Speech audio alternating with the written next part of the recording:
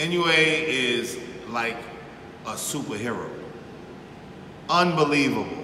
I mean, unbelievable. The baddest little man on the planet. Truly. I'm a big fan of his.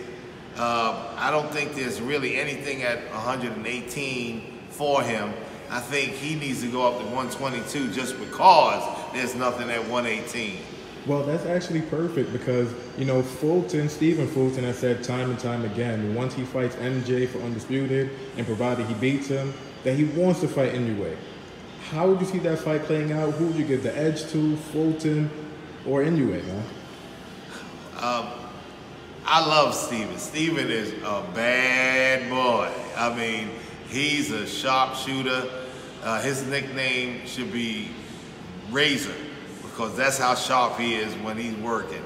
He works off his jab, his counters, his combinations, his inside work, his footwork is all on the scale of fabulous.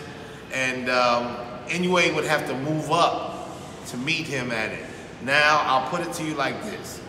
If Inoue can bring all of those good things up to 122, we're talking about a hell of a fight that I would have to side with Inoue on.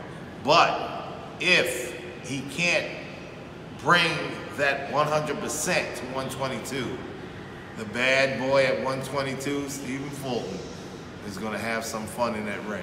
Gotcha. And just my last thing, man. Is Inoue the best fighter in the world? I would have to say right now he is. He's better than Crawford, better than Spence. Remember, when we say best fighter in the world, it's in their weight classes, how they maintain and how they control the environment. You have to give him incredible credit for what he's doing. I mean, he's destroying legends. And with that being said, you have to give him the credit.